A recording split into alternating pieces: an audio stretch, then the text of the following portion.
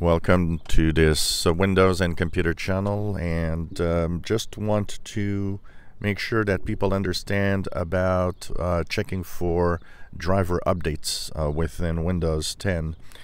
Of course, one of the first things that you could check for updates is Windows updates. More and more drivers are actually being shown through Windows Update in the Update and Security. They often will show up in the optional updates.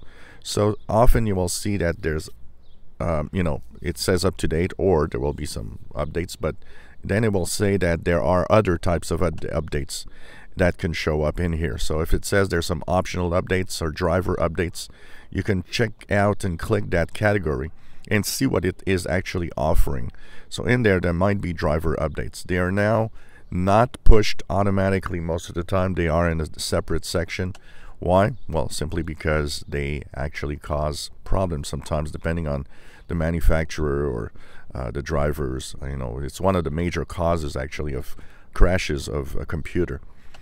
The other thing that you can do, of course, is go and right click in the start menu, go into the device manager, and you can actually click whatever device you would like to know if there's an update on. In that update, you can right click the device, say update driver, and you can actually search automatically for drivers. It will go on the internet. It might tell you the best driver is already installed on your system, or it might actually update. But the best bet, and that is for a lot of brand computers, if you have an HP, Lenovo, Dell, Acer, Asus, and so on, is to go to the manufacturer's website directly. A lot of drivers are on the manufacturer page, not necessarily downloaded to your computer. So it's important to know that there are some drivers on the manufacturer's page.